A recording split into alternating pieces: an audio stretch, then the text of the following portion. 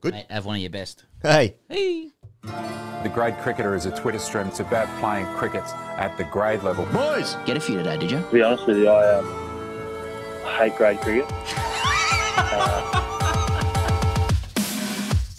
I went into to play for a team called the name escaped me. Obviously, sharing's always a big issue for young kids coming into a senior cricket team. I think it was like a wit sleeve. A bit of advice to the player. That's all I want. I refer to the great cricketer here and I'll say, this will do a little bit early. Gold, gold, gold, gold, gold for Australia! Hello, welcome to the Great Cricketer Podcast. On today's show, we're talking England, India. Ben Stokes is out for that entire series. Australia, the weird build-up between the Ashes. Will it happen? Won't it happen? Little secret, it's going to happen. Shane Warne's got COVID. Not sure you've seen that. India, are they good at T20s? I don't know. Probably not. Nic Maddinson is in the show. He's in the show. Well, before we get to hashtag RCDC, we're getting into some areas with Nick. I do hope indeed. This episode, as they all are brought to you by Budgy Smuggler. You can use the code CHAMP for free custom design at budgysmuggler.com. My name is Ian Higgins. Sam Perry is he. Pairs, gold, gold, gold. Indeed. Gold. Indeed. What's What's your thirst level for gold? Have you been quenched? Has your thirst been quenched with gold? No, it's like Pringles, you know? I fucking, like, gold begats gold for me, really. Yes. There's no point where I go, that's enough. Now, the other day... That's different to gold bigots gold, isn't it? What's that? It's just some bigotry stuff. Right. And not to be confused with fool's gold. Yes. Chasing... Yes. Anyway, that's a what am I looking? Matthew McConaughey movie. Indeed. Yes. The other day, and this is probably the best part of the Olympics and the experience of Well, I'll our be the country. arbiter of that. Yes, well, I'm going to tell you objectively what the best part is. Hell of a start. I couldn't keep up with the amount of gold. Yeah. I had child responsibilities and whatever. You did. I step away from the TV and from the phone for 5 minutes. for 5 minutes, 10 minutes. Yeah. The fucking WhatsApp thread's blowing up. More gold. You don't even know what channel to put it onto. Where do I go to just see that colour glinting into my face? Thank you to the Australian Olympic team, especially the aquatic-based ones. Yes, exactly. The water-based athletes. For And what they specifically provided. the female-based water athletes. Indeed. Just to, yeah. Where are they? They're based in water. The female-based water aquatic athletes. Nothing better than Water sitting aquatic. on the life aquatic, not to be confused. So many Sitting people are on the confused. couch with my 3-year-old son, Yeah. arm around him. He wants to get off the couch, but I'm gripping him in course, close yeah. because we're What, you watch? Yeah. Nate, let the boy watch. I was born in 1985. He's 3, so this is the equivalent of this Seoul Olympics that I have no memory of, and yet I'm gripping him close. He just wants to watch Octonauts, so no. Yeah. And meanwhile, I'm trying to appraise my wife of the record that Emma McKeon's going for. Right. And then you get into it, it's like, oh, it's 9 medals. She's about to get 10, which actually equal this. And if she goes to 11, then she's going to be on song with the Soviet Union female athlete from 1952. I don't know her name and I don't care. But Smith, I think it was. But they had fewer events back then. It's getting into real winter equinox Real stuff. winter equinox stuff, yeah. With the records. And but that I'll was on a still take Wednesday it. through to Thursday, and so that was different right. back then because of the tidal Exactly. situation Exactly. with the Saturn moon. Indeed. And also the emerging Cold War. But... But Yes. trying to put it in context for her going like, you know how like... Can you put it to me in grade terms? Well, I had a day out. Yeah, fucking Yeah, day out. I have day McKean out. had a day Yeah. out. Yeah. You know, like we grew up thinking that Susie O'Neill and Sam Riley were like the doyens. This shits on that with Yeah. respect to them. Yes. It's not a very respectful phrase. Very disrespectful with the Yeah. greatest of respect. Now that I've said that. Yeah, that's right. So you've asked me. And Yes. That's, and what can I say in return? Because I know you've been Haven't actually caught much of it, if I'm honest, yeah, mate. you've Haven't been- caught much of it. you've been feasting on gold. Mate, I've and been. you had a big night on Friday night, Yeah. Twitter wise. Yes. And then so what I like to do is like to drink and tweet. Don't and we all? And if you're in a couple anything, it's either that or night swimming. Alcohol and night swimming, the perfect combination, as Lenny once said in The Simpsons. Yeah, mate, just I don't know. It fills me with a childlike exuberance that you can't really feel anything else. And like you put this nicely on Twitter, I thought yesterday, is that like this surprise, like this came out of nowhere for me, and that is actually our athletes' problem. It's actually got nothing to do with me and my observations of these events and these sports. as a whole. Indeed. This is their problem. Yeah. And so when it's a surprise win, it's like, oh, now I feel something. Now I feel patriotic. Now I'm thinking like, oh, that Chinese vessel, the northern tip of Australia, they can get the fuck out of here. We've got McKean in the water. Yeah. You're starting to put, everyone's like, oh, you walk a little taller. Like I've always Little wondered, taller, like, chest out a little further. it's funny, isn't it? Because like people have mentioned that like it has provided the nation, many of which are in lockdown, with a morale boost. Yeah. Like, and I'm sure studies have been done on this. Yeah. Does that translate to GDP somehow, or does it just feel good and you can just WhatsApp some shit? Somehow. Yeah. Maybe it does. I think these booster vaccines are actually mostly morale. And good for internet reception. That's right. That's right. We're running on 5G. Hey, I got here. vaccinated the other day. How you I feeling? got my first jab. I was like, I had chills for like 1 or 2 days, but it was fine. Didn't multiply. You could say they were multiplying, but I was not losing control. What's this show again? I don't know. So anyway, I don't know where I was going with that, but yeah, gold is obviously it knocks you off your equilibrium, 100%. and it's been good. It's been good to get them. Okay, so in the meantime, some other stuff's been going on. Yeah. No more important than this. Now, I'm going to have to put up this image. I think a lot of people would have already seen this image, but I'll put it up on YouTube. There's a guy whose wife is giving birth in a hospital, and he's wearing his... I'm going to have to zoom in. Can I rephrase? There's a woman giving birth in a hospital, and there's a guy. What did I just say? Well, it's like there's a guy whose wife is giving birth as though like she's the second part of this. Sorry, right? Yeah, I mean, yeah. there's I didn't phrase life that correctly. No, it's like, but it is funny. Like he really has made it. He really has He made it all really about has him. made it about. Yeah. So, of the many messages we received, I'll just read one from Josh Laurie, who's on Patreon. He says, "I'm unlikely to be the only one to tag you in this, but here's the first 45 minutes of your next pod sorted. Okay, we'll You're judge welcome. that. Yeah, well, okay, just be careful. More levels to more levels to explore than Burj Khalifa. Going from strength to strength. Lately, boys love it. Cheers, JL, not Langer. That's very kind of you. Thanks, Josh. So then, do you want to describe The scene. the scene for me, please, Sam? I think a lot of people have seen this, but there's a woman giving birth in what appears to be a very like a standard hospital Sanitary ward. situation, yeah. And private room. she's Things are going actually well. in the standard birthing position as well. It's not, it doesn't always work like that. I'll give you the tip, but didn't expect to say that. That's come straight on my head. Okay. Also, now that I look at it give again, you like the there's tip. far less carnage than what I. Anyway. Now that I look at it, Yeah. it's very Now clean. let's deep dive it. Yeah. Yeah. What's this? Is this set up post? Might be a setup anyway. Anyway, there's a woman about to give birth. Yes. There don't appear to be any doctors or midwives in the room either. Yeah. There's a photographer. This is a fake. This is a and deep there's fake. and there's a man waiting to would appear to be Yeah. receive the child. Yeah. And he is clad in what appears to be a in wicket keeping gear. Sorry, I can't Yeah. speak because this is an insane picture. But Yeah. he's got a helmet on. He's got his club One-day kit on. shirt. It looks like a one-day shirt. So With what color white is that? pants. What color is that? He goes, It's I'm colorblind. yellow. So yellow? Yeah, It's okay. yellow. And And not canary yellow. It's yellow. right. Okay, yellow. And Think like 2000s Etnies skateboarding brand. Yellow. he's got Gray Nichols white trousers, and they're whites, they're not creams. Yes. And Village. are they keeping pads? I Yes, think they are. Yeah. Yes, they are. And some white Yeah. keeping gloves. Yeah. He's in the wicketkeeper's pose. Yeah. Slightly crouched over. Yeah. Probably could get a little Sort of deeper, crouching but tiger, hidden finger situation. Hands together, palms facing down. Down with palms, yes.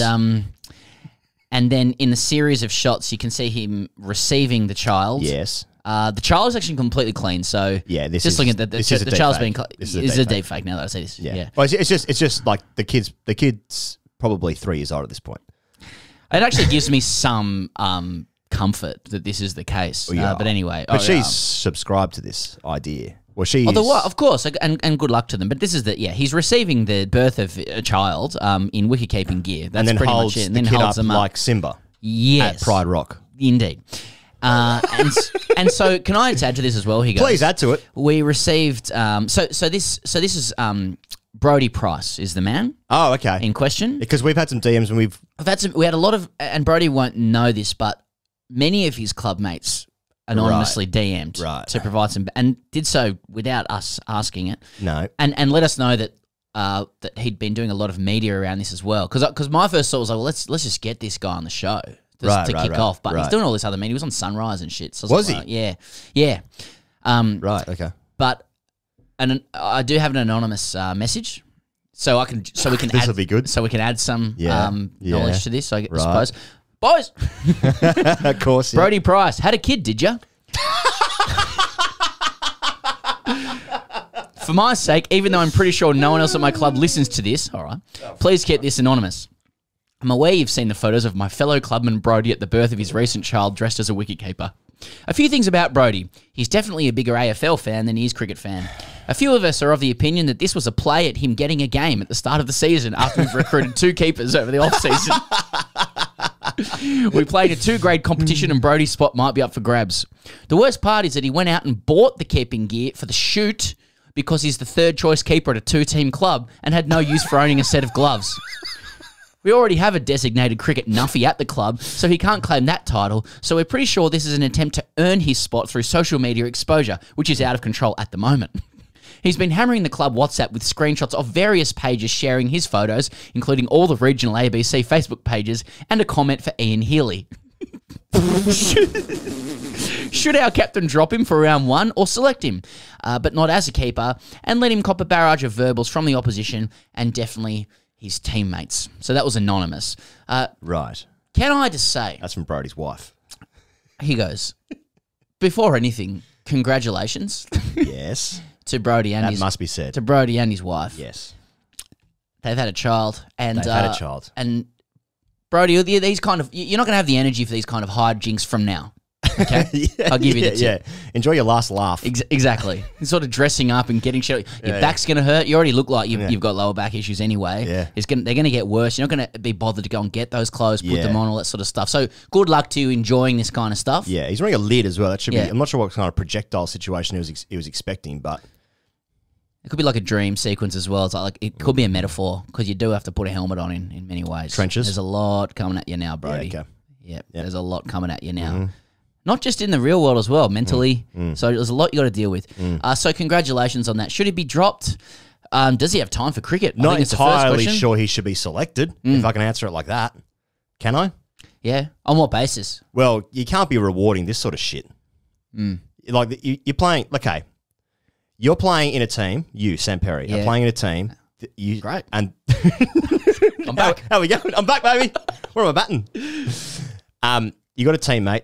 He's doing this. He's seeing this on Facebook. It's a Wednesday morning. You're logging on at work, at your job, in your little cubicle there. First question, why aren't you in quarantine? Yeah. Why aren't you isolating? Where are your pants? Saw a headline the other day. Guy was like, it was from the UK. I'm sure many other people have seen this because it went around like on WhatsApp with about 15,000 different links to it. But it was like a guy, I think it was in the UK, he said, I got sent home from work because I was caught masturbating in the office because I thought it was at home. Oh, yeah. Nothing better than they were all busy. Those British Twitter accounts of just like messed up headlines. Yeah. But yes, okay. So you're at your desk job. Yeah. You log on. You see Brody on Facebook here. I said him and the miss great work. Oh, it's so exciting. What's this? Yeah. What am I looking at here? What? And then on the weekend you'll be like, oh yeah, Brody's batting 3 and you're 5 this week, mate. Good point. Am I? Or am I moving clubs again? And I'm cities? batting below that. Yeah. Exactly. Mate, I'm actually more shocked that Sunrise have picked that up. Like, I understand on this fucking shit that we do, but Jesus. Why do like you and I and this guy's written into us like lead with a tone of just condemnation of this? I mean, it's just... Well, are you saying it's beautiful? I'm not saying it's beautiful, but it's like, it is very grade cricket. It's like, this guy's just done this thing for a bit of a laugh and sending it around for some media, and we're like, fucking drop him. He's out of the club. I can't believe I'm batting beneath this guy. You know, she's had a baby. Yeah. I'm just saying, I don't think he's going to be playing much cricket in the future. Right, okay. Well, hell of a way to go out. Hell of a way to go out. Now, of course, let's just get straight into it, Pez. Okay. England, India. Okay, yeah, into it. England, India. The biggest... It starts Wednesday. Yeah, you know.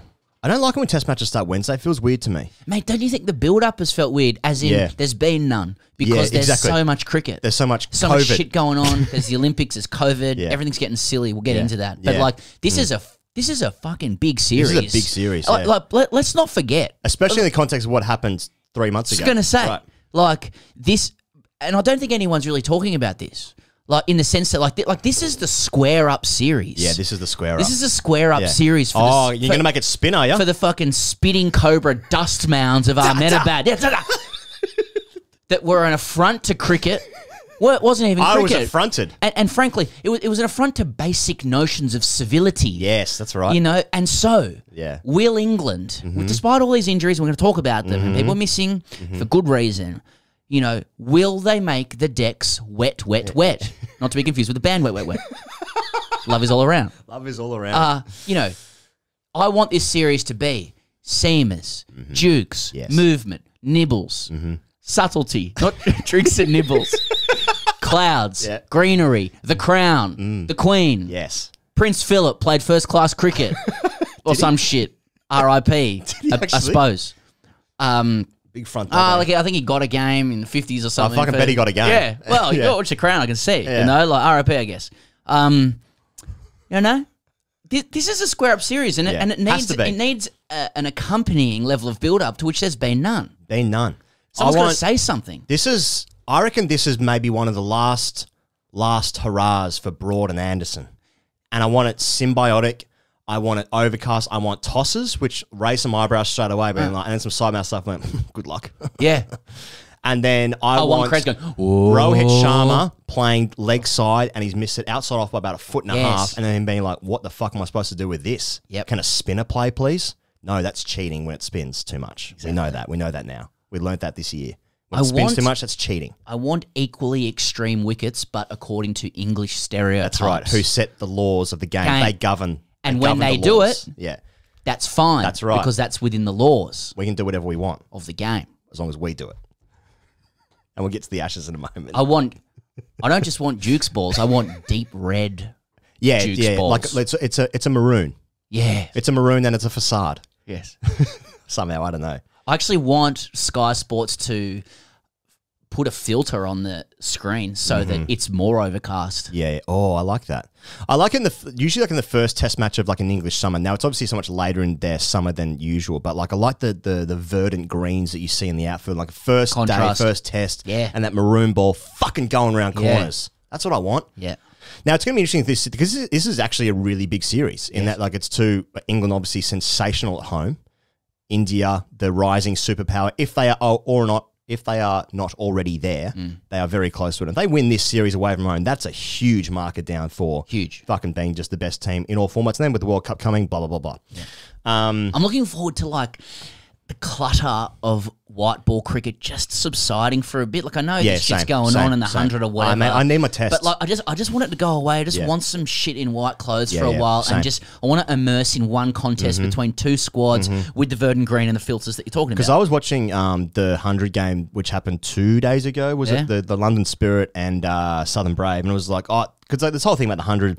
And just the people in the crowd, young people in the crowd, and it's like, but it's like shiny lids now and it's white balls. And that's all good. That serves a purpose in my life, don't get me wrong, but I fucking need my test matches. Yeah, that's wash over you shit. I know wash over you shit. I know that name. Oh, I've got to go. Bit of body wash. Exactly. A bit of mint green on it. That's right. Oh, that smells nice. Oh, lavender. Great.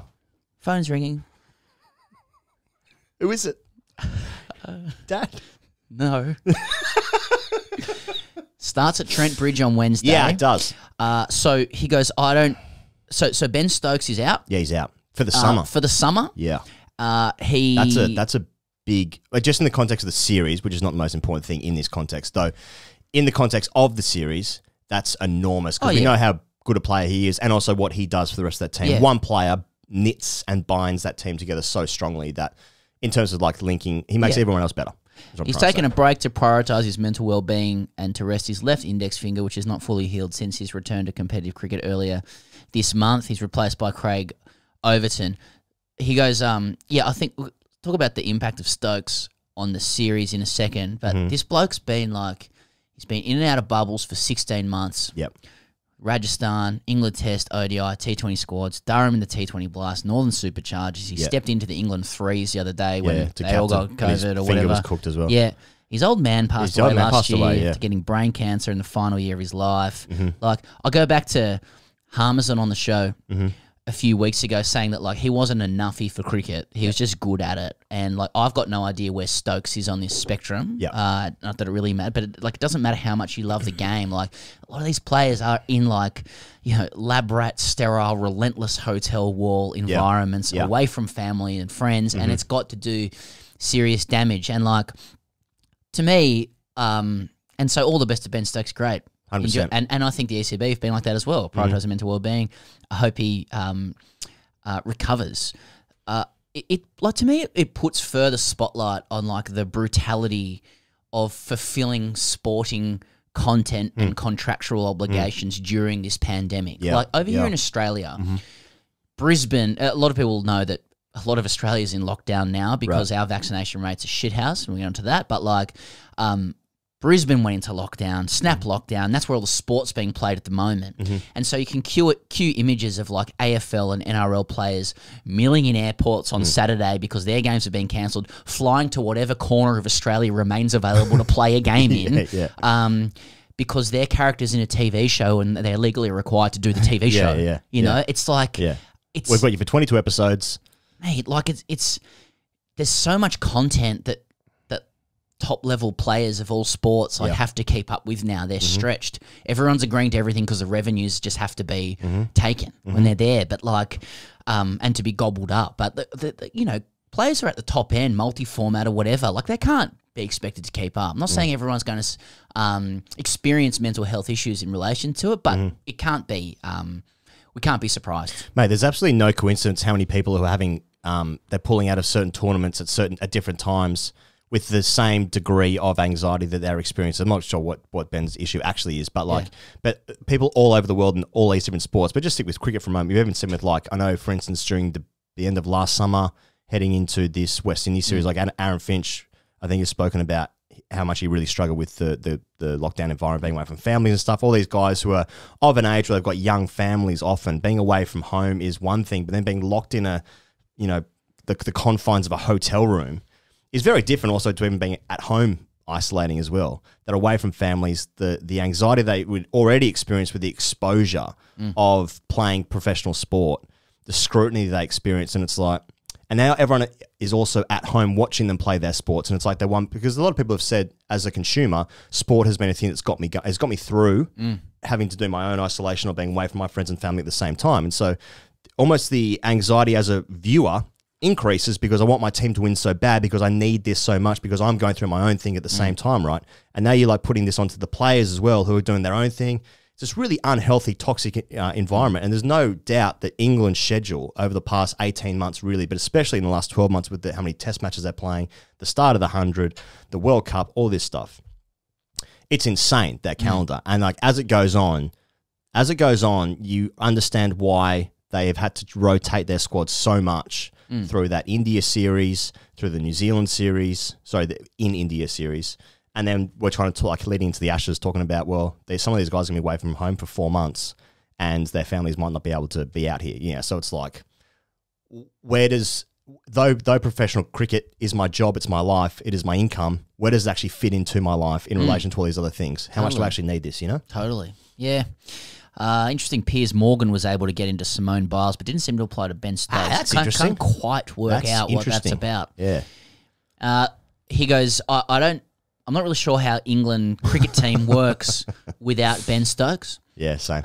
Like he's 2 players. Yeah. And probably the best in the world. Yeah. So is it Butler's 6, Curran 7? Well, does Dan Lawrence just come in for him? Well, Wokes is injured. He's got a bruised heel. Injured. Okay. So and then beyond that, Ollie Pope's set to injured. miss. Yeah. With a thigh injury per Wisden. Or should we say a grade 3 quadriceps That's tear? what you should say. That's the Winnie the Pooh. He hasn't. He hasn't played since the second. He hasn't played a first class game since the second test against New Zealand back in early. Which was only last week. So. Yeah, that was. Yeah. So he's. So I mean that leaves a door for Haseeb Hameed, I suppose, as the spare batter.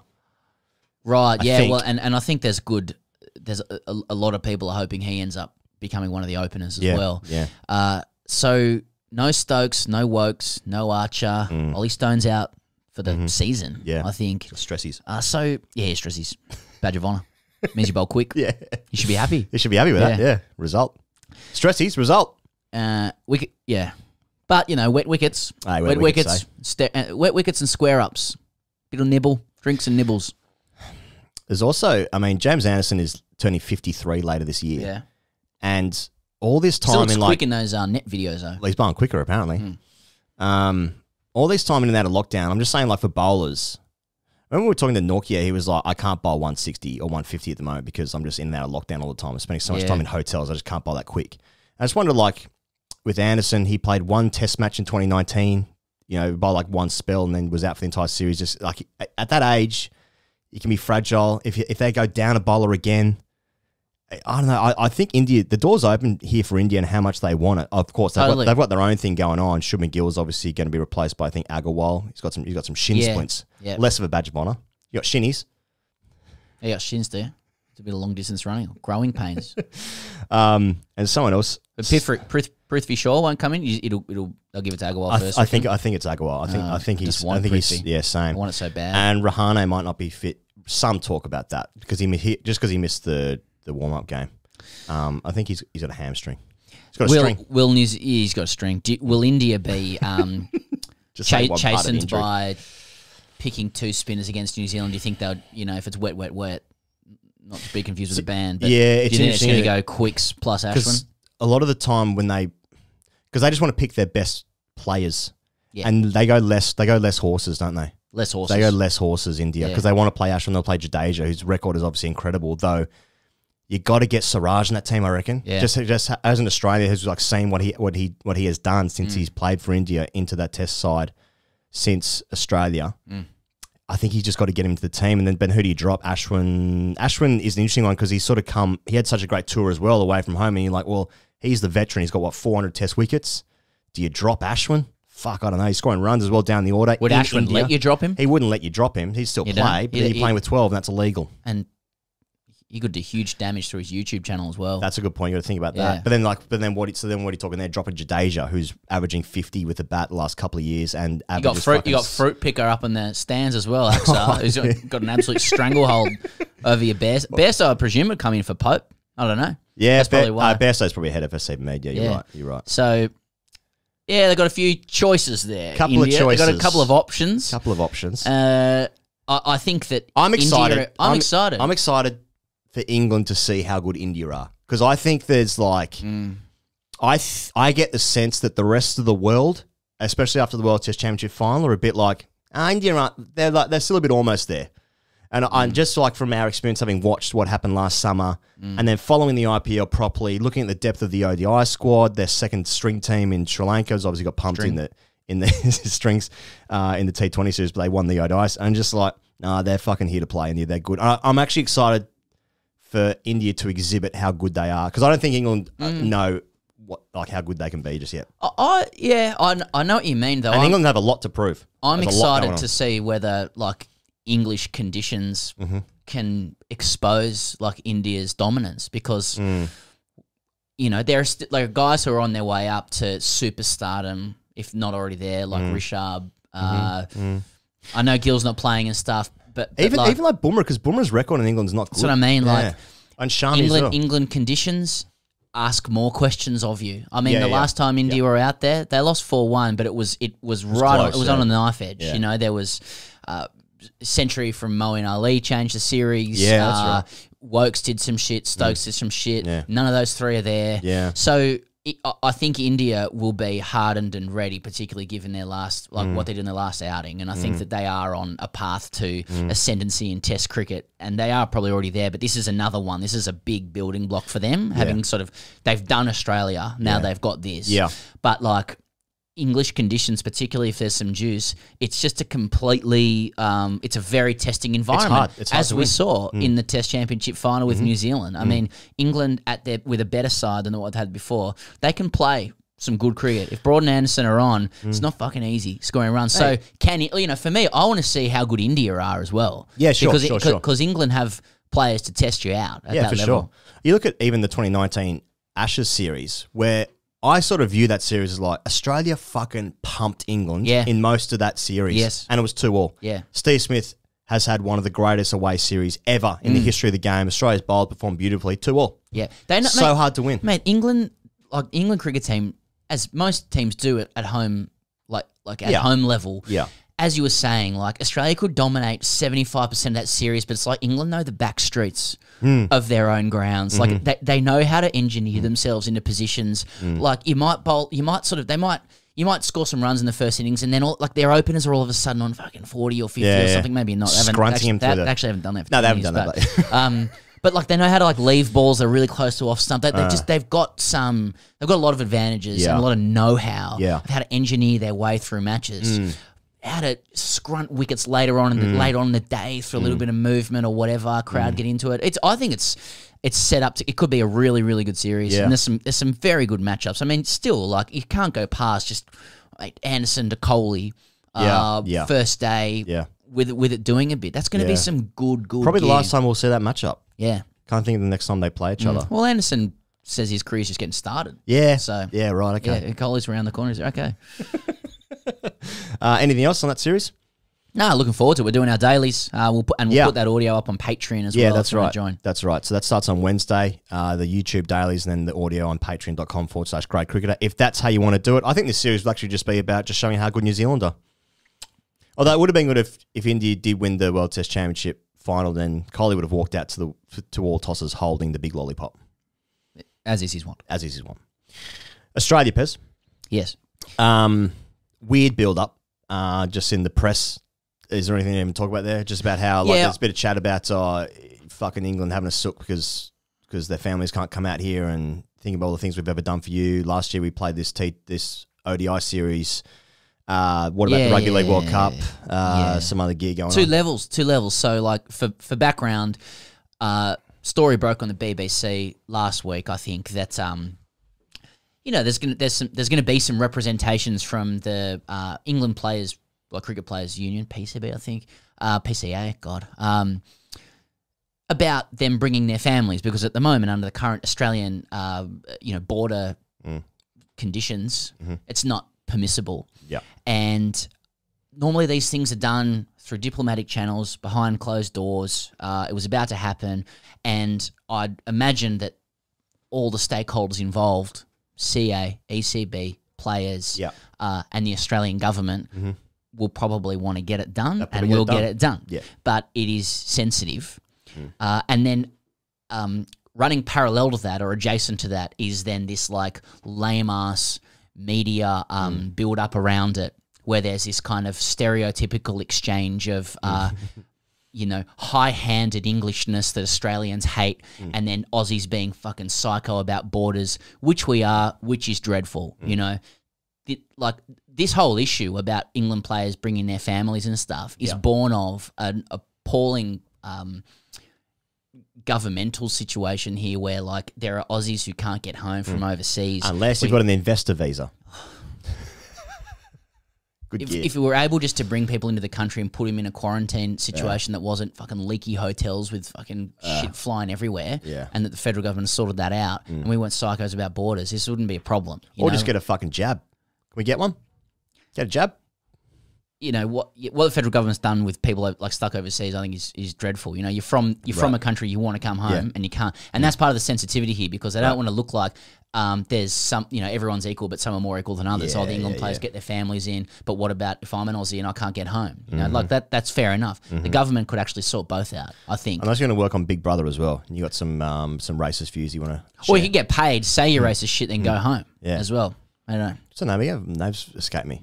Fuck her name. But yeah, you got this like public lobbying from Michael Vaughan, who's made. I think it's a pretty reasonable point. Like England players bring their families because they've been fucking away for it. Like because they're going like straight from the World T20, World T20. Yeah, and then some guys will be in the IPL before then into the World T20 into 4 months in Australia, where the crowds here are lovely. Yeah, lovely. And then like you've got this sort of response from a couple of writers here, like Malcolm Conn. Like is that pretty funny. But it just looks like phony, just saying, high-handed Englishness and whatever. Right. but like it just looks like phony Ashes build up. Oh, the Ashes might be on. It's going to be on. But I still clicked on the story. So who's the real loser? That's right. And I got exposed to a few ads and I bought some products. Yeah, you got to click on the links there and you got taken down some dark holes there. Yeah, exactly. One weird trick. Yeah, mate. I know it is sensitive, especially with this new thing, with this novel coronavirus that's been going around. SARS-CoV-2. It's just been going around a bit at the moment. Just a flu. But yeah, mate, I just can't escape that it'll get sorted. It'll just get sorted. The virus or? The virus won't get sorted. Yeah, it gets sorted. You know how that like the families will be here. They'll play. Yeah.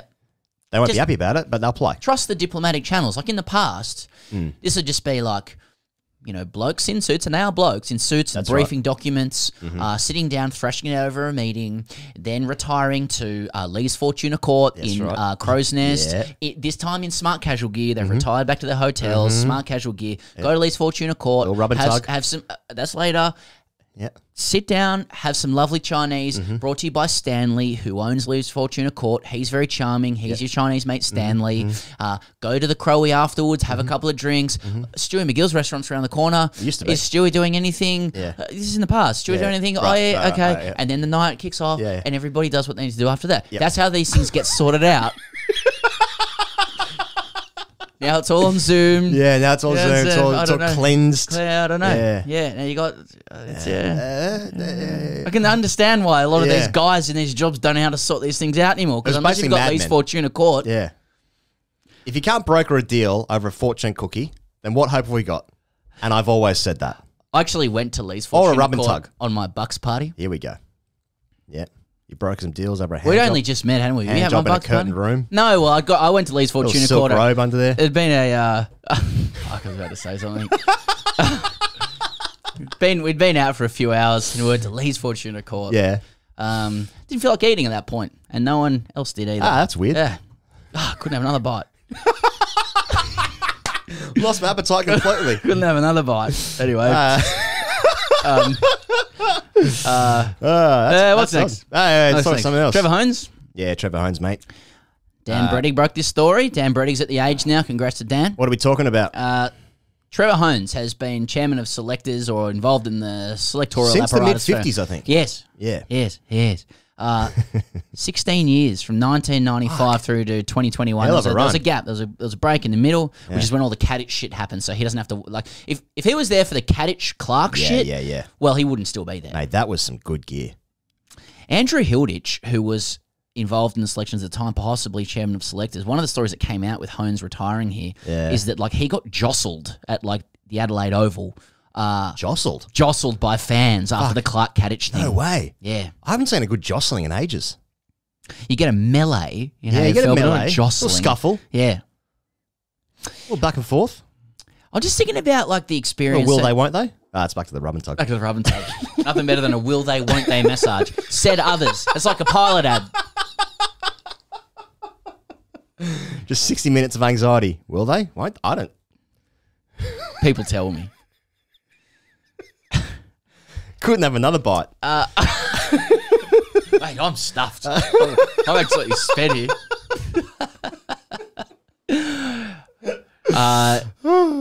Being a Trevor Hones, who is good. played 4 tests, I believe, Yeah, a for couple Australia. tests, Like he'll be yeah. more known for being a selector, I'd imagine. Like, Yeah, imagine yeah.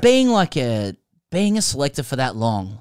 Like you're like a silent human pinata. Oh, mate. Like because you know a selector more than anything else. So not only to select the team, but they become the vehicle to foist your anger upon if you don't get what you want. Of course, right? yes, You're yes. Screaming into the internet or wherever. Yes, or they your are the own- messenger or your own to pillow at which the end of you the night. But he was there when he backed Mark Taylor when Mark Taylor couldn't hit one off the square for about 2 to 3 years. Yeah. Then Got him a did. game. Yep.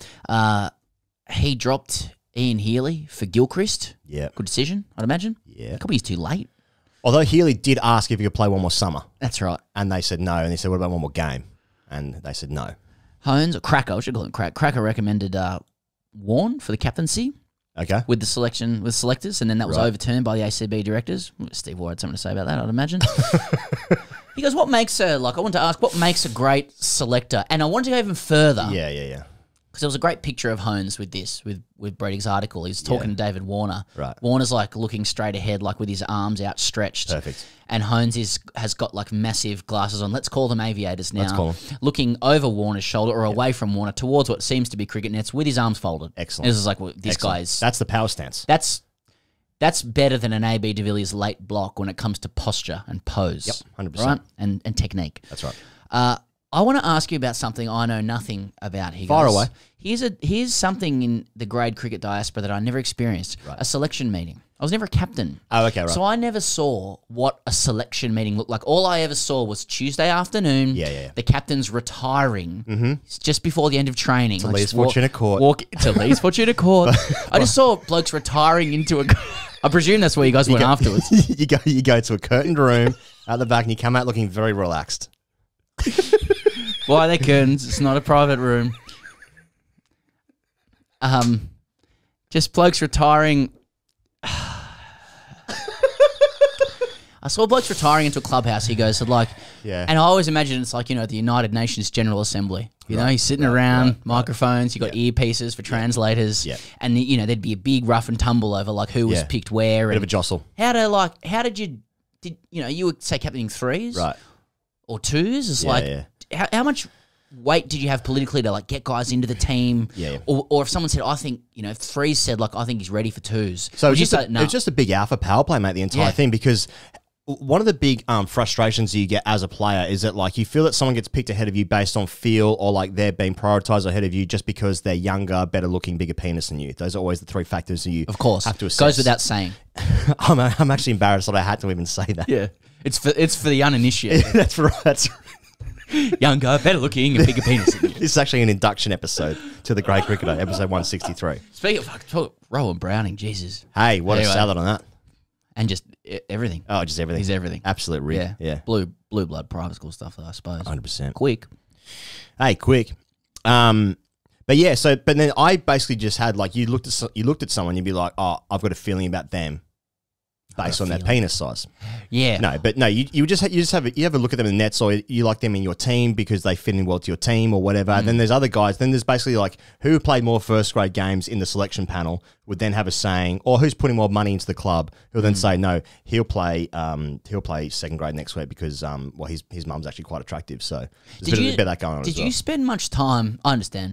It's never about the results. It's never about the results. Do you ever spend much time like defending a player being in the team, like rather than like them getting drops? Like, no, I'd like to hang. You need to be careful with that stuff because you need to read the room in terms of what their social capital is as well. It's a whole fucking dance you got to do, man. Because so like if I really like someone on the team and I like them as a bloke, well, they're going to get picked. Like you are going to get picked as a good bloke. That is a factor. True. And younger, big penis. Yeah. Of course, because that's fine. So. But you need to be. But if someone's like really anti, like, mate, he's averaged 3 for the last 7 seasons. He hasn't played subs, and I'm like, well, that's not really my issue. But then you need to read the room, and be like, well, can I trade this person with this other person who might give me better results because I want to play finals because that'll make me feel something as the captain, therefore make me look good. And then with that done, given you've played a role as a selector, right? And this is in homage to Trevor Cracker Hons, as I've heard some people say, Hons, right? Retiring. How did you deliver news of a player's, let's cut to the chase, axing? The thing that I found hardest was dealing with, like, because I was... What was your style, though? Phone call? Not like take him aside at training or something and like put an arm around him, listen, look, we've decided No, I would be much better now because I'm just older than what I was then somehow as time works. Definitely are older. But yeah, just dealing with like a whole bunch of emotions, which you all feel as players, but dealing with things like people complaining about being dropped, and like fundamentally, whilst I just said this, all this like other bullshit dance that goes on, which does genuinely play a factor in club cricket. Oh, yeah. But fundamentally, if you've scored enough runs, you're never going to get dropped. Yeah. If you've taken enough wickets, whatever. So what did you say? So like, could we do it? Like, call me up. Yep. I've got my phone here. Yep. You calling? It's calling? As in like that? I'll give you one ring. If you haven't picked up, that's your problem now. All right. Yeah, g'day. You just see the name. just check the team sheet the next day. Hey, Missy. We're laughing. We're good. Yeah, we're mates. Yeah. Hey Sam, mate. Team's come out this week, mate. Bad news. I like it. Bad news. Yeah. Fuck. Bad news. I'm sure you saw this coming. Yeah. Based Damo can't play. based on your results, but I'm going to need a lift because I've got a couple of beers planned on Friday night, and I'll leave the car at home. You fucking morphed into Nugsy. I'm actually really awkward right now, and I don't know how to be myself. That's right. But then it's like what do you say? The delivering of the news itself is fine. It's like what your reaction's going to be. It's like because then it can go one of three ways really. It was like massive blow ups. You got that? Real sad. Or just kind of like going through the 7 stages of grief and just basically acceptance coming towards that and being like, yeah, I understand. But then you can feel emotions underneath all of that at the same time. But blow-ups never really, because at my club I had enough social capital where I think it was like, just, shoot for the king. You say, like, would you say like bad news? Like just look, we need you to go back a grade or whatever. You're going to be score runs. You're going to be in fours this week. It's a good team there. I heard. I don't know any of the guys' names. Yeah, I've never played that grade before. I don't know what time it starts. Yeah, I've actually never heard the ground that you're playing at either. So don't ask me for directions. And actually, if you could do me a favour and actually delete my number, because I think you and I both know that this is over. This is done. You had your one chance. Sure, you batted 7, didn't bat, but you dropped the catch, and I didn't see you in the showers afterwards. So your penis is unfortunately just slightly shorter than what I'd like it to be for inclusion in this cricket team. We're coming 14th at the moment, and final's unrealistic proposition, but it's not an attractive penis. Even though it's a bit short, it just kind of.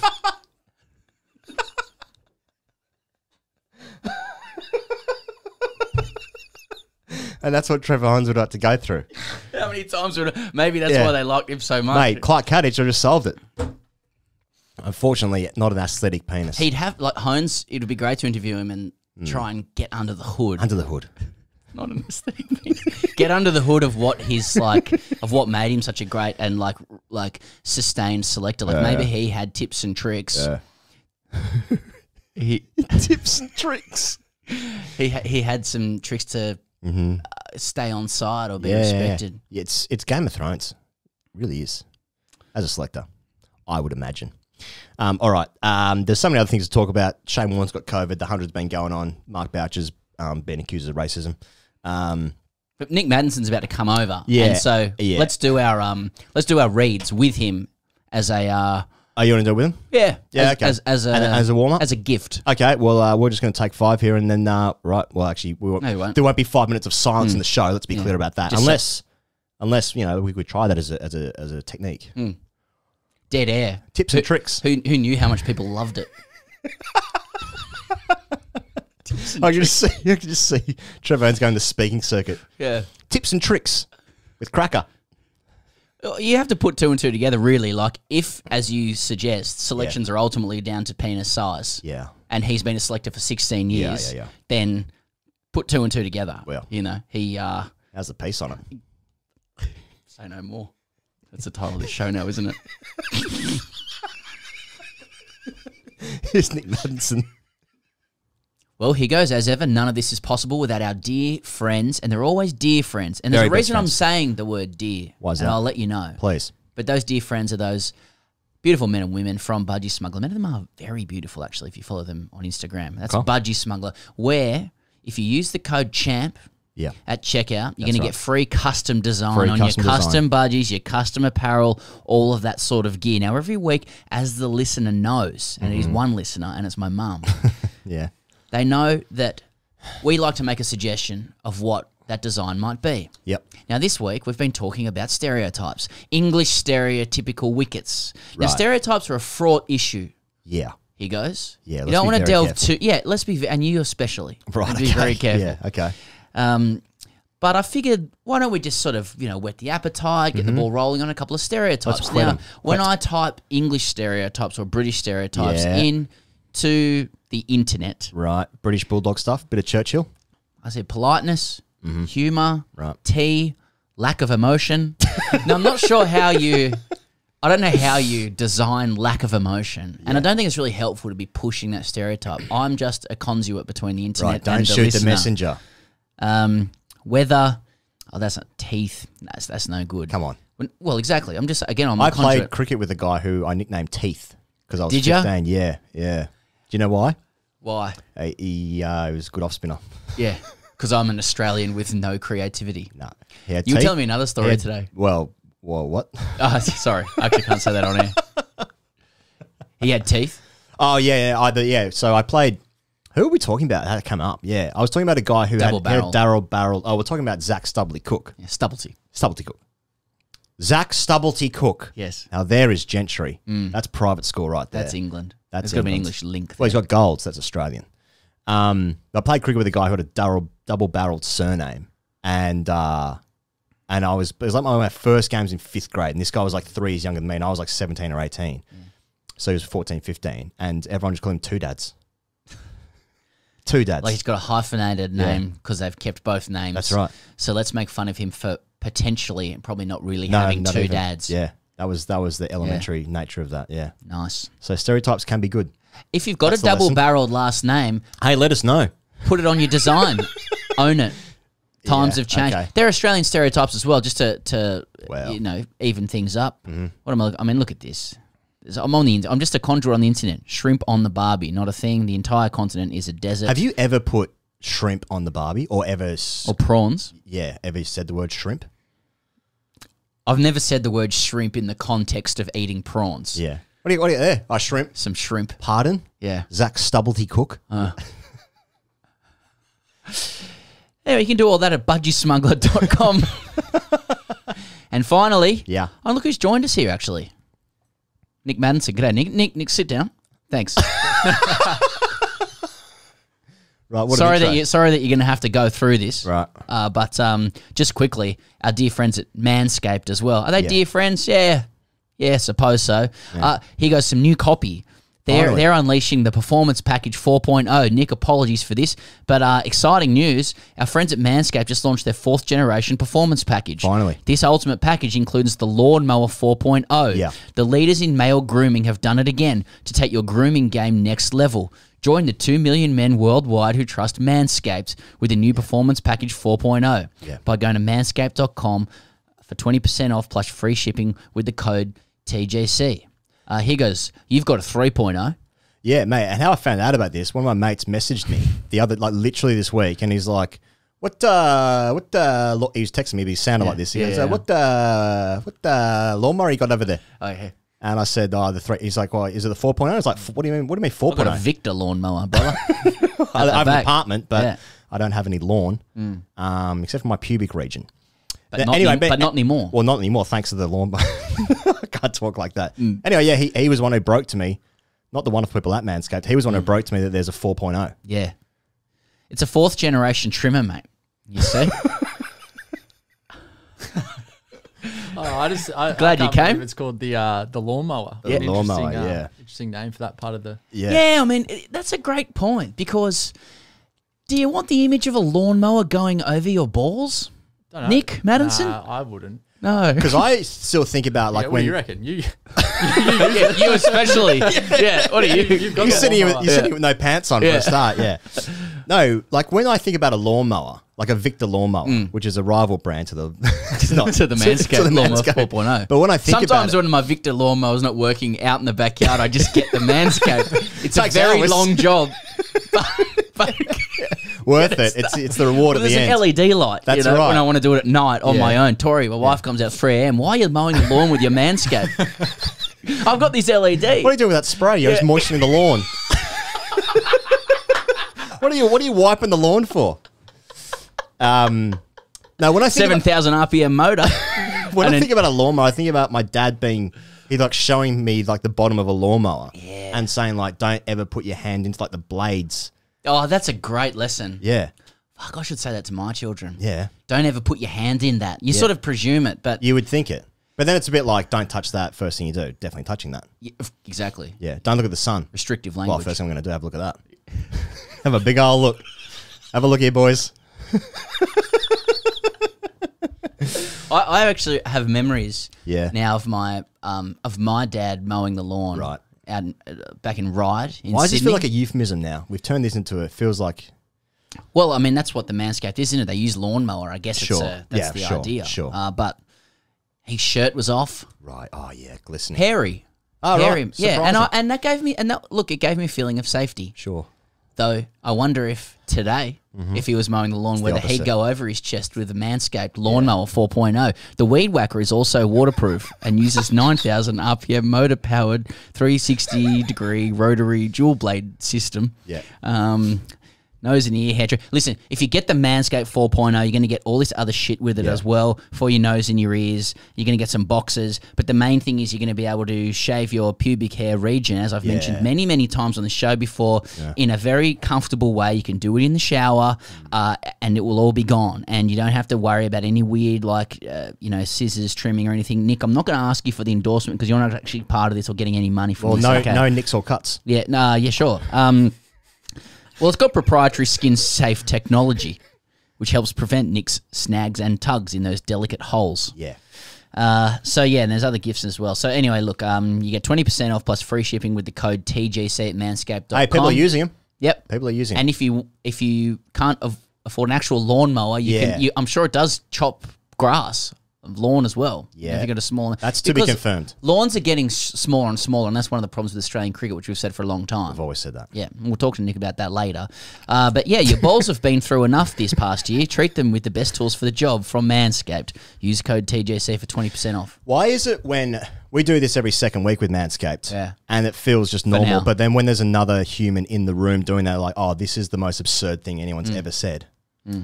So, I sorry wasn't sure when to about interject that. in. No, yeah. I was like, what can I add to this? Yeah. Sorry for putting you Do you through think that was a good sell for that product? Great sell. Yeah. Great sell. Like, Would I you want one now. You want, yeah. Yeah. I want the 4.0. Exactly. You're not getting any cut of this, all right? All right, let's do the thing now. Hey, let's do the thing. So we're very pleased, genuinely, to be joined by this man who you know who it is. It's Nic Maddinson, but he is one of the most talented batsmen in the country, has been for a very long time. He's a test cricketer. He's currently with Victoria. He was brought up in Sydney Test cricket, though, when Sydney Test cricket, aka grade cricket, was good, when it was a thing. He joins us today in studio. He's a friend of the show. Maddo, welcome to the Grade Cricketer and welcome to TGC Towers as well, being here in person with us. No, thanks for having me. It's great. Also, starting off with the manscaping, it's probably a good intro as well. But yeah, very happy to be here and get stuck into it. Most of our questions will be penis-based today, most of them. We've been talking about that quite a lot before you came in as well, just around selections and stuff. So anyway, let's get right into it. You've moved from Sydney to Melbourne. There's nothing the nation loves more, especially those along the East Coast, than just a straight-up Sydney versus Melbourne comparison. Oh, fuck yeah. Yeah, people love it. Debate. They can't get over it. So, outline your bona fides, like take a choice, which is better and why. Because we're three Sydney-siders by birth, now here residing in Melbourne. So this is a controversial point. It is. I'm going to say Melbourne at the moment. I hadn't had a contracted? lot to do with Melbourne. Yeah, financially, so yeah. make sure Graffy's listening to this. For an extra couple of years. But I love Melbourne. I'd never really spent much time here apart from playing the odd Shield game or something. But as soon as I moved here, I felt it was pretty warming place to be. People were really nice, and just the environment in terms of cricket as well suited my lifestyle and suited where I was at. And I reckon at the moment I'm pretty keen to stay in Melbourne as long as I can. You played for Sutherland, Yep. Easts, St Kilda. Have I missed anyone there? Nah, that's No, those three. Big differences? Big differences between any of those clubs, or all exactly the same? Compare and contrast Sydney grade and Melbourne Yeah, well, Premier Melbourne cricket. Much Premier more footy cricket, chat. A lot more like probably a bit more serious, to be honest. Really? Found my first couple of sessions, 'cause I came down uncontracted, so I was relying on going to club training, and a lot of the reason I ended up at St Kilda was because of the facilities and everything we got there. And Me too, yeah. Yeah, I found it very, very. A bit before you, but Yeah, I found it very so different. Like just in terms of, it was a bit more of a professional setup. And I think as well with the footy culture that kind of translates a bit into to that environment. But I guess in my favourite club out of three, I shouldn't probably pick sides here. Well, I've still played St Kilda, but I love my time at East. Yeah. As you know, Why is that? Yeah, down at Bondi. I had a lot of No great friends masks. that were playing to the. A lot of great friends at the club, and that's the reason Yeah. I ended up moving there. So it was Yeah. pretty fun time. My early 20s playing in Yeah. Bondi at Waverley Oval. Fuck Had a great time. Can I just ask, just on the serious side of like Victorian grade cricket, whatever you call it, when I started playing at St Kilda, and I really don't mean to draw a comparison, but like Graham Rummins, who'd played Sydney and Melbourne grade cricket, took me inside and said, like, aside from the first training at St Kilda, and said, so what you need to realise is that everyone here in Melbourne just wants to pretend it's footy. Yeah. Like, and I can because see we're that. doing all these fitness and shit, and like, it was like, why are we not in the nets? Yeah. Why is everyone just running? And also, everyone's really good at running. Yeah. And yelling out, like, get around him and just tapping each other on the bum and stuff. Yeah, like grab a jumper. Like, yeah. What is this like? Everyone get a What is touch. this? It's like, but I'm batting. yeah. Touch of what? Yeah. Is that consistent with your experience as well? Yeah, spot on. Mm. Yeah. No, Pretty so- confused. And now do you- exactly the same. I remember didn't at have St the- Kilda I didn't we- have the chat though. I wish I'd had the chat because then I would have Yeah. gone into it knowing Yeah. what to expect. I didn't have that chat. Have you got the So chat now? Have you picked up like Victorian Bit of footy lexicon? chat? Yeah. Nah, I just try to avoid when the footy comes out. So I'll put my hand up, go see the physio for half an hour or something. So, Wait, at St Kilda in 2011, when 2011, 2012, like for pre-season, they had themed spin classes, and everyone came in their favourite mate, footy that's jersey. still going on. Oh man, Guarantee. I got a message on the St Kilda WhatsApp, I think last night, for the session for pre-season starting in the next week with the themes for the spin classes. So it's still a thing. what do you do? Like, do you have like a rugby league jersey, or would you bring like you're a cyclist? You know, do you just wear like Yeah. what are we looking at? Turn up in your East kit. Getting the lycra. Yeah, well, I've got the hat. As you know, Yeah. frequent get that on the circuit. Yeah. So I'd probably go in the East hat. Yeah. I don't know. Might have to pull out like a Wallabies jersey or something like that. Yeah. That was kind of the sport I grew up playing. Yeah. What if you turned up in like? I mean, that's an opportunity for you to turn up in an Aussie kit, isn't it? Really, as well. Yeah, baggy green. Yeah, baggy green. Yeah, Have you ever done that? No.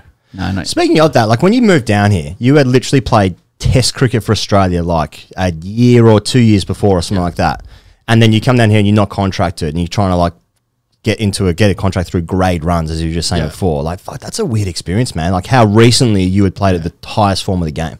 Yeah. Like, what was that like? It was a bit of a shock. Like, Yeah. especially the way everything kind of ended. I felt like I wasn't playing that well the year following. But I always thought I was still going to be in the squad. I'd just won one day player of the year for New South Wales and thought, well, I mightn't get a chance in the Shield. Yeah, that's right. I forgot Anymore. about But that. like, I was still only 27, I think, at the time. So I thought I was just kind of hitting my prime, as they say, like late 20s. But it was totally different. But I probably needed it as well. Like I started when I was 18, and I feel like I'd got a lot of opportunities early that I might not have deserved through some under-19s cricket. And I did really well when I started, and then I had a few pretty average years. So coming down here was a great time for me to start fresh. And all that was a bit different. Like, it probably challenged me in another way, like having to turn up in July, August to club training in Melbourne, taking high balls in the cold, and 9 till 11 in the indoor centre when it's freezing. Like, they were different challenges I probably didn't have to experience before. But I learned a lot from, I guess, going through that.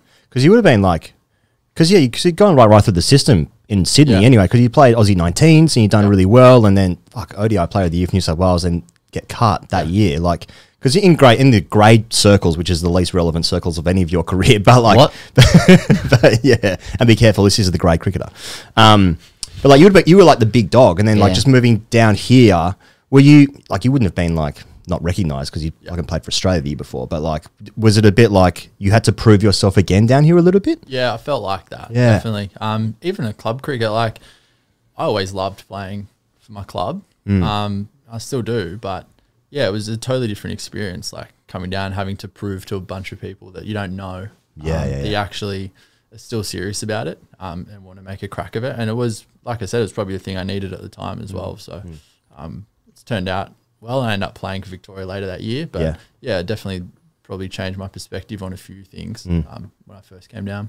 I remember we got a DM a few years ago because we interviewed you for Channel 7 maybe last summer or 2 years ago, whenever that was. 2, yeah. And then someone had sent a photo of you at the ESPY. Yeah. Wearing your East cap Yeah, on yeah. a circuit. Yeah.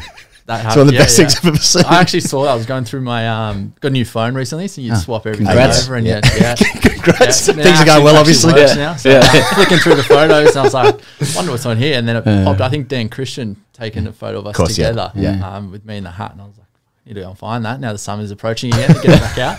But you got to be careful of him taking photos. He sends a lot through to us. Because my memory of that photo is he sent it to us on WhatsApp, and he's hiding behind a tree or something. You're just getting a drink at the bar. Yeah, that's what it was. I think he tapped me. Yeah. Now, I mean, people these days would understand you as I don't know if they might categorize you as a rare bloke, as in because you have interests outside cricket. Yeah. So that's really that's rare. Yeah. So could you maybe take us into the mindset behind, because it might explain a little bit about your character, going to the ESPY in the summer with good kit on, you're an Australian test player and you're leaving your apartment or your residence and you go, look, I'm going to wear my Easts cap. East today. East today. Is it a... Up the Dolphins. What's behind the it's obviously a fashion choice, but what's the philosophy behind it? I like Easts. I miss it. I like the colours. The colours match my clothes. I'm just trying to be rare. Take us underneath the hood. Yeah. I want the reaction. I think I was trying to. It might have just been the process of packing up my house to move, and I came across all my East stuff, and I was like, "Fuck, that's a great hat!" And it's not like the traditional Australian bag. It looks like a train hat either. It's like the skull cap. English style cap. So I was like, oh, this like a flatter, bit, and a smaller brim as well, tighter. Yeah, much better fit. So I whacked it on. I was like, oh, this is a great hat. Didn't really appreciate this at the time because I usually play in the wide brim. So I don't wear my baggy hat that much. So I was like, what a great hat. I've been neglecting this thing. And then it was sitting in the spare room, and I just said I was getting ready for the ESPY, and I think I had some navy shirt on or something. I was like, oh, I would go with this. Who are you talking to? Yourself? And my missus dropped me at the ESPY and was like, you're not actually wearing that. This is a joke, aren't you? You're stitching me out. I was like, no, I'm wearing it in there. Yeah. So I wore it in, and I was going to just take it off as a bit of a piss take, and then got some good feedback. So I was like, push on. Yeah. And that's kind of when I went. But yeah, it was a bit of trying to be rare as well, but of course, mixture of everything. Any UK club cricket? Just for Surrey. Played half a season, or maybe half a quarter season. of a season. Whereabouts? At Blackheath. Okay. Down in, I think they're in the Kent leagues. Okay. Just out of London, down that way, and then got cut short because I went to play. I think I'd picked for an Aussie A tour or something. So I let hate it when that happens. Yeah. Sorry, guys. But I didn't actually get the full kind of club cricket English experience. Yeah. Okay. That my brother had for a couple of years when he lived there, but a lot of people have come back raving about. Yeah. Because then you played. We're talking before you played for Surrey in the Vitality Blast. Yeah. And then Owen Morgan has just come out a couple of days ago, saying that the 100's fucking just way better. He didn't say that. He said 100's already way better. May as well. He may as well done. If you watch 100, A little bit, yeah. enjoying it. Yeah, I think it's great. I think he said as well that he was one of the people that kind of backed it and was a little bit surprised at some of the reactions that it got from the public and actual other cricketers. But I thought it was a great idea because at the end of the day, it's probably going to bring a new audience to cricket. And I'd noticed it when like you said, I went to Surrey that year. 20,000 people would come to the Oval from London. They didn't care about the cricket. They just want something to do and an event. Yep.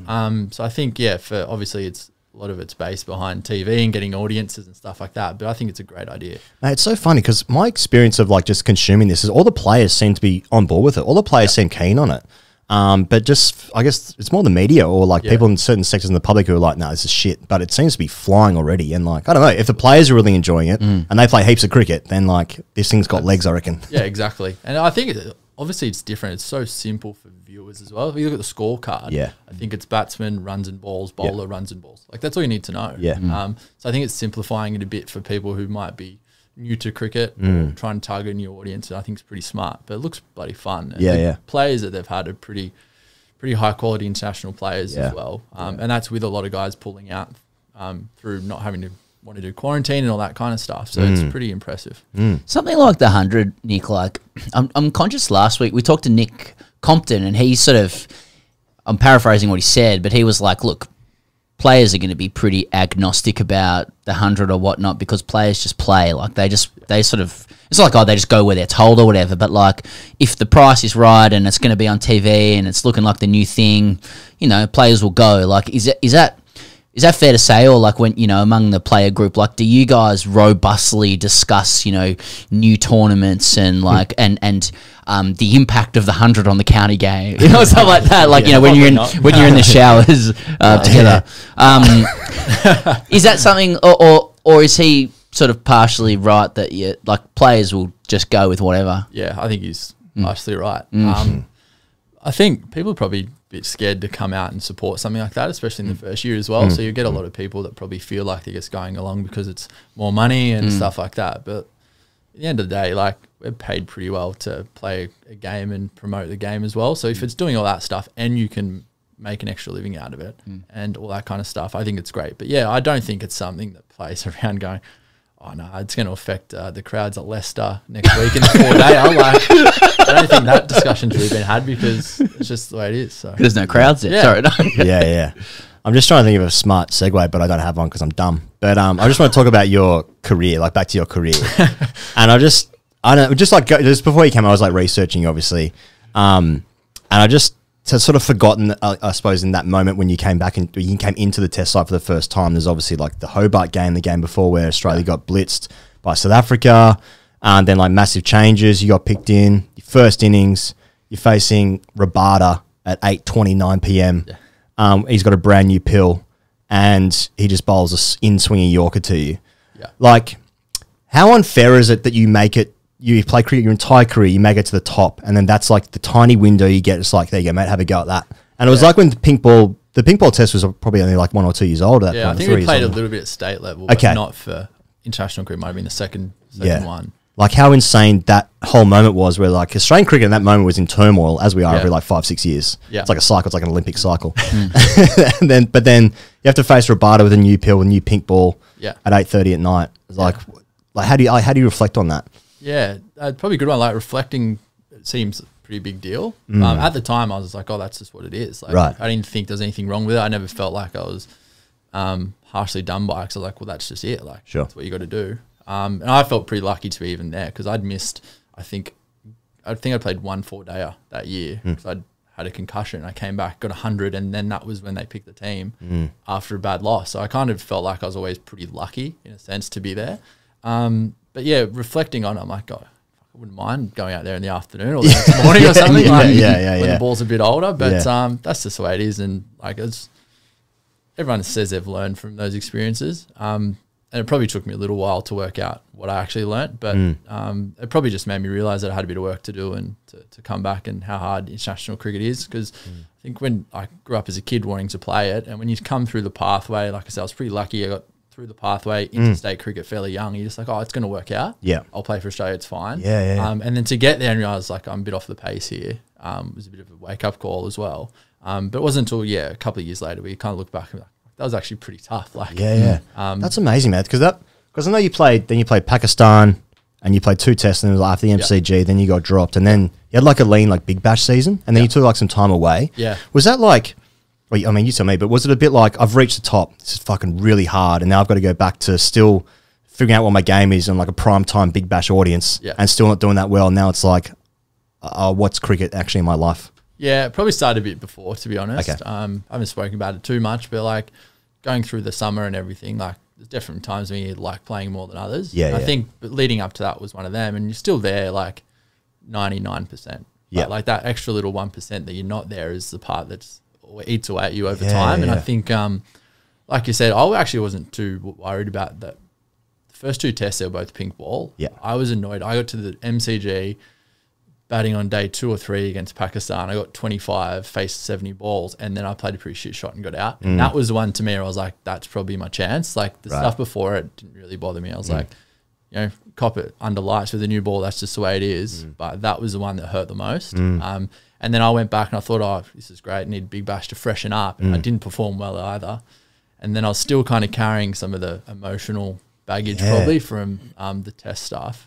And then it got to state cricket and we flew to Melbourne. I was batting in the nets the day before and I was like, I didn't tell anyone. I just walked out, walked back to the hotel. I remember I called the coach and Moses and like, oh, I think I need the game off. And it kind of just went from there and ended up taking about a month off. It came back towards the end of that Shield season and that was kind of how it ended. But yeah, it was a tricky one. But yeah, I think it needed to probably take the time off to to process it all. Yeah, of course. Yeah.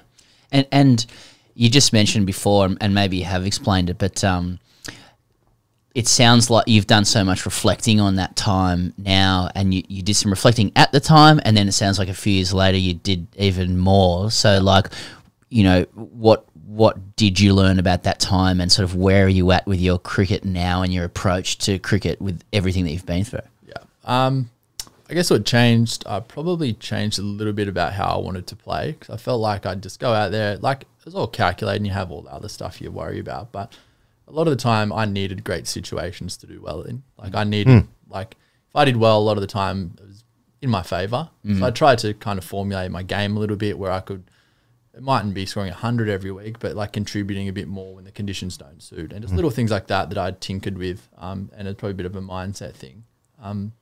But yeah, it probably just made me realise that I wasn't good enough for international cricket. And I was like, well, I better train a different way, better have a different approach. And that was kind of, like you said, it happened pretty quick. But then I'm off contract and I'm in Melbourne. And I guess throughout that experience, it probably taught me a few things about, you know, having to work it out for yourself a bit. I got the ability to train on my own, which might sound difficult, but I got to do everything I wanted to do. I didn't have a system. I wasn't involved in a state setup for a few months in between kind of the end of that year and coming to Victoria. So I could train however I wanted. I could do what I wanted.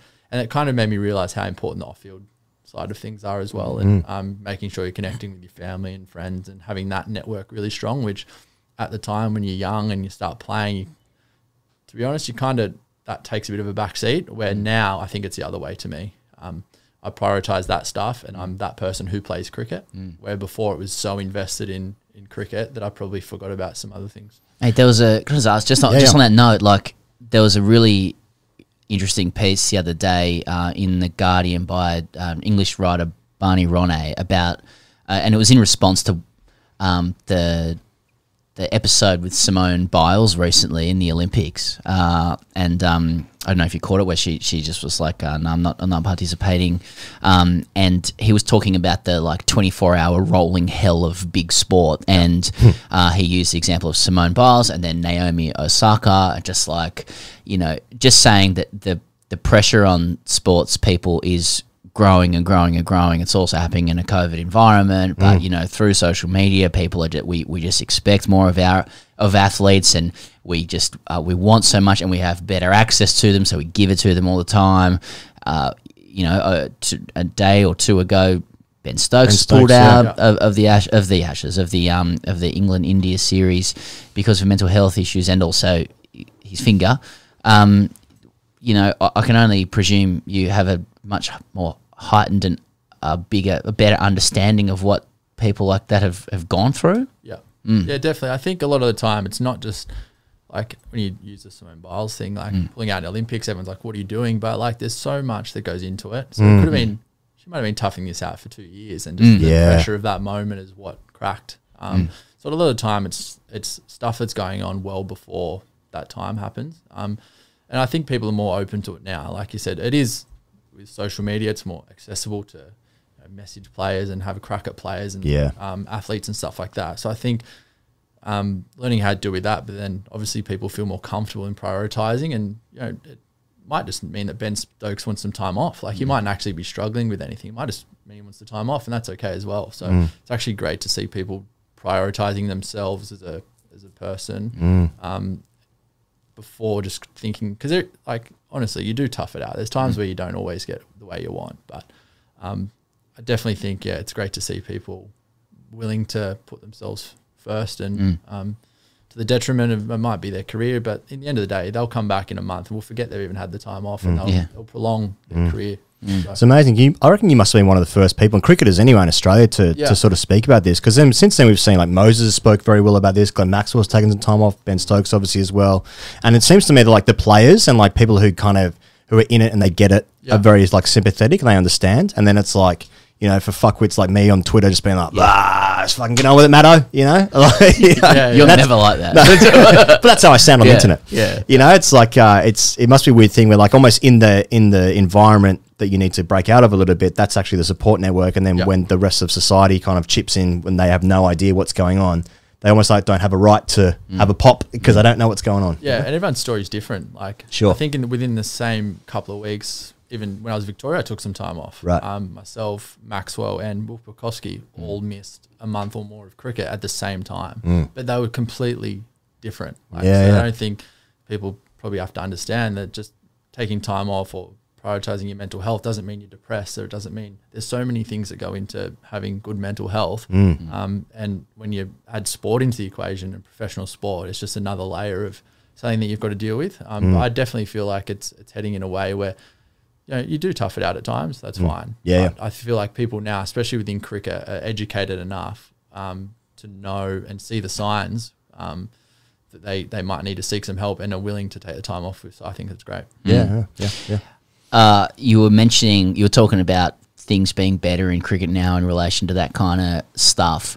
And then, so you won't say this, but I will, but like, surely there are still blokes in cricket, like in and around the system and in environments and stuff that like, and I don't mean this in relation to mental health necessarily or anything like that, but like, there's still some pretty basic blokes in there, surely, who are like,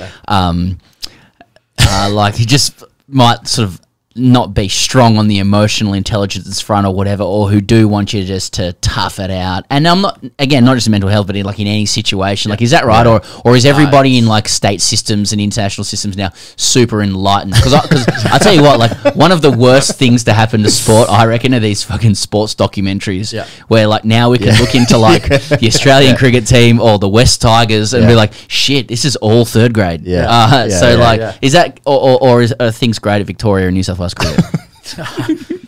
No, you still have that for sure. I knew where that was going as soon as you started talking about it. I know it was So I couldn't look at you. but no, there's still an element of that for sure. Yeah. It's funny those documentaries like Spurs, for instance, and it's still like all the money in football and stuff, and it's still just, come on boys, let's work hard. Mate, it's like Jose Mourinho, Put one in early. absolute genius. He's up there going, you've got to be a cunt. It's like, mate, that's what my 5th grade captain Andrew Hoppett used to say to me. Work hard, respect the game. It's really interesting, Matt, you're saying Love you, before, Hoppy. but about he does listen. About like quite well in mining, just actually. shut the fuck up. He's doing quite well in mining, is he? Sponsor the show. About how like you sort of come through the system and you just sort of figure that, oh yeah, I'll play for Australia, and like because you played in the IPL for a couple of years with like with RCB, and you're like opening batting with Kohli, and was AB de Villiers there at the same time? Yeah, it's unbelievable. Like you and Kohli like walking out to bat in the IPL. This is 2 years. No, you already played for Australia. You played white ball cricket for Australia. T20, like a one-off, like in India, right? Yeah, in India. So yeah, rogue. Like it was in like Gujarat, so it wasn't even easy to get to. Okay. So we were like in Mumbai for a week, and then you go out, play the T20. I was like, oh, they must be like, what's going on here? So, oh yeah, see you later. All of a sudden, that was it. I didn't like just a one-off, and didn't play again for probably 5 years. So yeah. But yeah, IPL probably helped me that. I think I got What do you mean? pretty quick 30 that game. Oh, yeah, against right. India, and I was like, I went to the IPL the next year. Yeah, that's all it takes. Yeah, that 130 against 130. India. Yeah. So hang on. So you hit 30 for Australia against India in a T20 match, and I picked up. the Aussies sack you off, and the IPL picks you up to bat with Kohli. Yeah. That's good. So who was right and who's wrong? yeah. Because when you played against India, like Dhoni was Dhoni captain. I looked at the I think scorecard. he was then, yeah. Virat. Yeah. What do you and Virat talk about when you go to the crease, opening the batting for RCB? I was out there for a long. I only played a couple of games. I think one of them I got 4 and he hit me in the arse. So I didn't I actually got a duck. So but yeah, nothing much. Like, to be honest, he was like pretty chilled out about it. Was he the big dog then already? Yeah, he was. Yeah. He was captain of the franchise then. Okay. And big dog. Like, I think it's different as well when it's him as opposed to like, which is a lovely guy and always approachable. But to me, I was so daunted at him because in India, like, the most important person, yet someone like AB de Villiers, South African, pretty similar culture to what we have in Australia, was easy for me. I felt more comfortable going and asking him a question about batting than I would Kohli. So, but it was a great experience, and I wish I was there longer. I wish I was still there. Yeah, sure, So. Did they have Mr. Nags then? Yeah, first year of that, I reckon. Yeah. Yeah, it made me feel a bit uncomfortable at times. Are we talking to Matt about our rival character? Well, we've Well, it's not a rival character. We've had a run-in with RCB a few months ago. Yeah.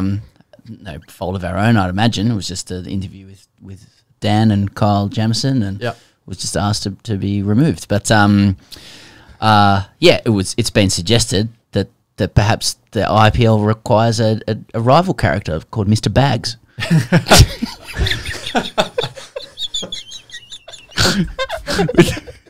It's just been suggested. It's been suggested by us. Once again, a conduit through my own brain. That was your brain, actually. That's right. Yeah. Don't steal my jokes.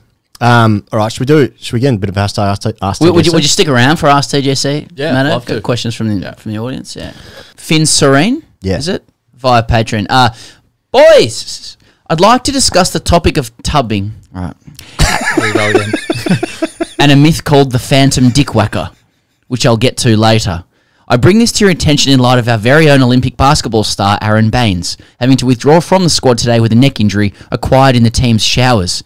I can't be alone in applying a grade cricketer lens to this and wonder what the fuck is going on there. Being only 21, I consider myself too young to have experienced tubbing to the level that existed in the early 2000s, and is often referenced on the pod. I do, however, partake infrequently after a good win with the boys and a beer. 21-year-old says, I partake infrequently. Yeah. However, it seems most of the younger boys usually decline unless they're at least tipsy first. I often wonder as to whether the young men of today are too scared to tub due to the body shaming and general toxic culture of cricket clubs. As a young man in the late 90s and early 2000s, my dad used to work in coal mines as an electrician. He often regaled tales of mysterious unknown individual known as the Phantom Dick Whacker, who sounds like the resident super pig of the job site in my opinion. It is said the Phantom Dick Whacker used to strike in the tubs at the mine site whilst people were rubbing soap on their face and thus had their eyes closed. As such, it is alleged no one knows who this individual's identity was. However, my dad always smiles and says he believes he knew who it was, but refuses to tell me who, which makes me think it was him. Especially as he doesn't work there anymore, and I wouldn't know any of his former colleagues' names as I was too young. I have challenged him on this and he has always denied it, but he sounds fucking guilty to me. The question is, who the fuck is the Phantom Dick Whacker? Is it my dad? And does this make him the alpha or the beta of the story? Clearly there are some fucking levels to this mysterious man. Also, why the fuck do men feel the need to get up to all sorts of mischief whilst nude with other men? Cheers, boys! Finn. Great question, Finn. Almost definitely was his dad. Yeah. That's definitely his dad. And he's using that as social capital with his son. That he used to go to some hijinks. And I don't know if that's the right element to bond with your son with. I don't know. Ever come across any Phantom Dick Whackers? No. But I'm going to tell you what, I'm going to be careful washing my face with soap in the shower. Bloody hell. That's like the thing where if you like the first time you're like home alone. We were talking about this the other day. Like the first time you're like home alone when you're like 12, 13, 10, whatever you are, and you're just convinced that you're about to be murdered, even though no one has any motive necessarily. Yeah. But or then even like knows that you're home alone. yeah, exactly. But then if you like shower and like that's the moment when like a serial killer would attack when you've got your eyes closed. In that moment, definitely a fear. But then there's guys just going. This guy's he's not even playing cricket. He's in a fucking mine. He's working at a mine site. And he's showering with everyone else. They have a shower. Have a tub. They tub, boys. They're dirty. You get dirty in the mines. Oh yeah. I haven't been near one in my life. But I wonder about the psychology of becoming a Phantom Dick Whacker. It's like at some point your brain goes like, you know, it'd be funny. Yeah. When blokes are washing their face and their eyes with soap and they can't see me, I'm going to go up to them and slap them with my penis because that'd be funny. Wait. Have I got this wrong? Now, you're saying this guy's using his own dick to slap on other people as opposed to whacking someone else's dick. That's what I had down. Okay. Is that what you had as well? I was with you. Oh, yeah, I getting thought your he was penis. using his own. No, I thought he was walking up to people and just giving someone Yeah, that makes more sense. Like a sack whack. sack whack, yeah. Yeah, sack whack. A sack whack. Oh, right. yeah. The classic sack whack. Well, Finn will have to clarify. But just ask your dad. Were you whacking them with your dick? Yeah, set him up in a Or trap. whacking someone's Set him up in a dick. trap. Hey, Dad, Yeah. you know the Phantom Dick Whacker? And then, like, send him down one of those paths and be like, oh, no, what the Phantom Dick Whacker did was, and then thus revealing his secrets. Because if you are whacking someone with your own penis, Yeah. is not the idea. If you are. Yeah, if indeed If you are. yes. you're essentially, it's like doing an Ask TGC where you're telling a story, but really you just want people to know your own results. That's right. You're essentially saying my penis is long enough that I can actually like gain leverage off my own penis. You can get some whip on it. I can get some whippage onto somebody's thigh or glute. What's or this, whatever. 2.9? Yeah, Feels like all 2.10. all that sort of stuff. There was a guy at our club who just literally his penis was the main thing in his life. Yeah. That's all I want to say about that. That was his identity. Yeah. All right. Sorry. That's all right. The tubs. They've changed though, haven't they? Oh, they've changed. Do you guys have Culture cubicles change. now? We do, Junction? Yeah. Cubicles, They have cubicles, so Yeah, they brought that in the UK. Every new, it might be in Australia as well. Any like new toilet block site with a shower, they have to have individual cubicles. Yeah, which is probably for the best, especially considering that first question. Did you feel pressure when cubicles came in to go like, damn, cubicles, now we can't piss on each other? Is that what's going around the WhatsApp But group? privately, you were like, thank fuck, I can have a shower in peace. yeah. I don't know. I grew up. I was 16. I was getting told I had to shower and stuff like that. But there was no pressure. Like, didn't have to. But yeah, I guess it makes it no more that shit going on, is there? So But you were about to play Aussie 19, so you probably had a bit more leverage. Because if you were sort of like 2s, 3s, then you'd be like, got to get myself in the team Gotta somehow. get in. Yeah. I don't think I tubbed much my first couple of years. I was too scared. Yeah. Had a 21st to go to, that sort of thing. Yeah. Gotta go. Yeah. Got to leave the skins on just to recovery on the car trip home. Well, sorry for subjecting you to the last sorry about minutes. Nah, that's all right. But thank you very much for coming in. Nah, Really that's appreciate all right. it. Thanks for joining us. Thank you, Sam Perry. Thanks. For joining me on my show. Indeed. And thank you out there to the listeners on the internet. See you guys next week.